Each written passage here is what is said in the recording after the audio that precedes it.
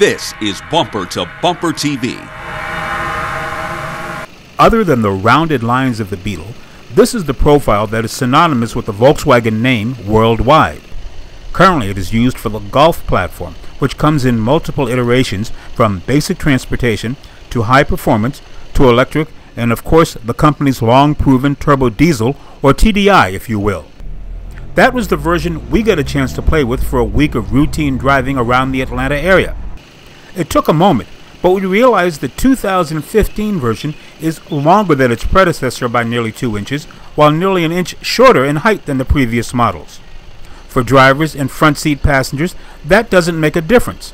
But in the rear seat, the changed dimensions provide nearly an inch more of headroom. The real difference is in the cargo area, where it grows from 16 to 22 cubic feet of space.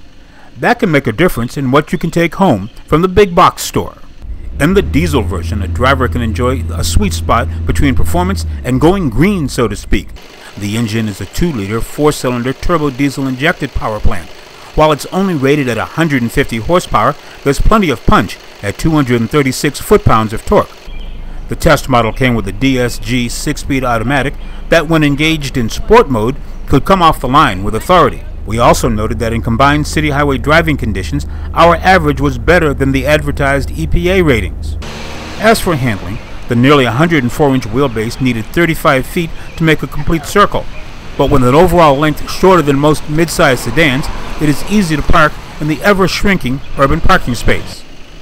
Volkswagen has already started with variants on the Golf platform with a Sport Wagon offering, so get used to this size and style of offering from the brand, at least for a while. This is Greg Morrison. We want to know what you think, so email us. The address is bumpertobumpertv@cs.com.